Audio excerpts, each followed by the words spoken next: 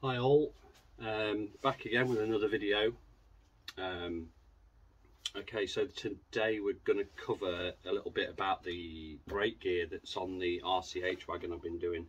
I think last time I did a video about it was the brake rack with all the holes in it for the brake handle and the brake handle, you know, being in situ and stuff like that. So the other parts to that brake, to the brake system, and that wagon's independent, so it's got individual brakes on each side. They're not linked through the middle because it's not running vacuum or anything like that, and it's not having clutches on it and stuff. So I'm going to talk through, obviously you're going to want some brake blocks there. These are a PMP brake block, and they've got this little hook in the back. I don't know if you can see that bit there. That basically latches onto the flange of the wheel, so when it's braking hard, not that ours would brake that hard with being a manual brake, they're only really there for parking, although this video is going to be, I'm going to show it rolling a little bit and then the brake being applied. But that hook there is that when the brake is being applied, it doesn't push off the wheel tread itself, because obviously the tread's cone shaped to the outside.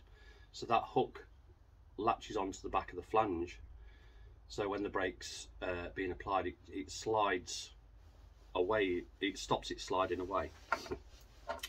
So that's that. And then also you'll have some brake hangers, which are two, I do the laser cut hangers like that, and they'll go to a hanger bracket that's bolted to the underframe, and that'll hang the brake like so.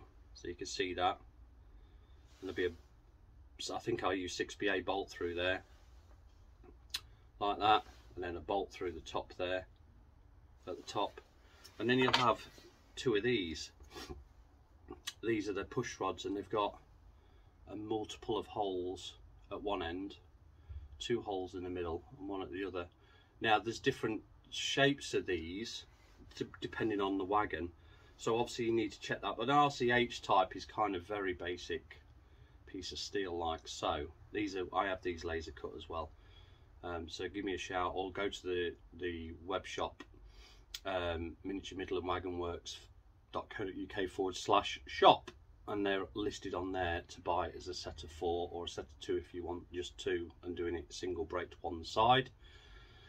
So you'll have a pair of those. They will then sandwich the brake block there. Okay, so you'll have that one there, another one the correct way up on there, so they marry up. And in the middle here, these two holes here are for a spacing piece of wood, or can be cylindrical spacers that the bolt will pass through, and it holds that at the correct distance apart. Okay, again, check your wagon that you're doing on whether you'll have a wooden block in there or whether you'll have cylindrical spacers. They're all different. And then where the brake handle comes down, and there'll be a shaft that goes in through the V hangers. Yeah, this is a clutch type, so it's got 2 holes. If you was going to do it where it's single braked, single acting, basically you just hacksaw that bit out, get rid of that, and then you've just got a single hole at the bottom. I do a different variant of that as well. So where the brake shaft goes through this bottom hole, the brake handles going up to the brake rack that we've already covered, and then you'll have a tumbler that sits in there.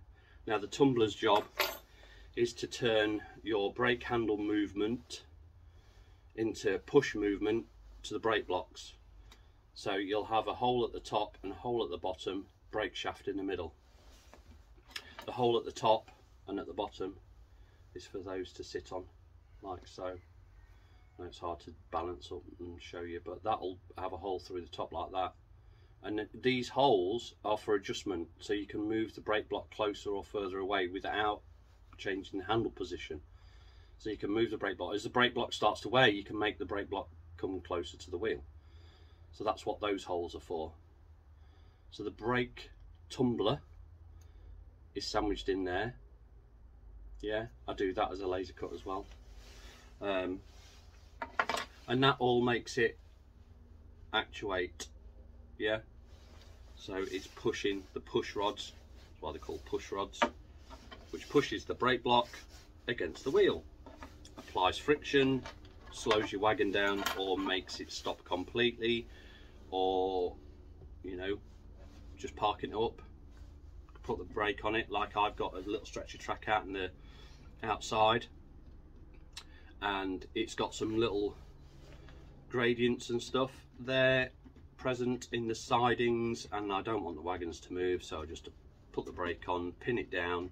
That wagon's not going to move until such time as I drive the engine up and want to move it. So we're going to go outside now, and I'm going to push the wagon along gently on a little slope, and I'm going to apply the brake for you all to see. Okay, so here's the brakes all rigged up. So you've got the brake handle, the brake rack, chain and pin, comes down, main shaft goes through the middle there, tumbler at the back, push rod, wooden spacer, brake block, brake hangers, another wooden spacer there, push rod, brake block, all there. So you can see how it's all going to work. If I take the brake off, the wagon starts to roll. If I apply it, it's not great pressure, only just touching it with my finger there. So the brake off, look. If you push it right down, obviously everything's going to get a bit of strain to it, but essentially it's not going to move at all. If you're going to pin the brake on, you just lift the pin up to where you need it, to the corresponding hole, which is a bit of a fiddle one-handed. Push the brake down, put the pin in. That's not going to lift now on there, and the brakes, the wagon's not going to move. Take that out, lift that up. Yeah. If you're going to rack, the actual arm up the top there. That's what that little lip for was on the top. Okay. Very straightforward, works very well. There we are.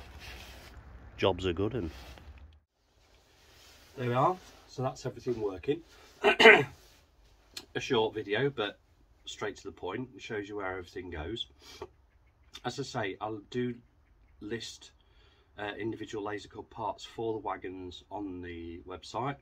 I'll put a link in the comments for you, so you'll be able to just click on the link and it'll take you straight to the shop, and you'll find a host of things in there. I am updating it all the time as and what I've got in stock and what I haven't. There is some stuff that I'll just do to order, so you just find me a message of what you want, and I'll just ping that through to Ed, Model Engineers Laser, and he'll cut it for me, and then I'll ship it to you. So hope you find it informative. Fire questions over if you've got any, and yeah, we'll see you next time on the next video. I'm not sure what we're going to cover on the next one, but you know, that's the brake gear sorted. And if you've got any questions about it, just fire them over. Thanks for watching.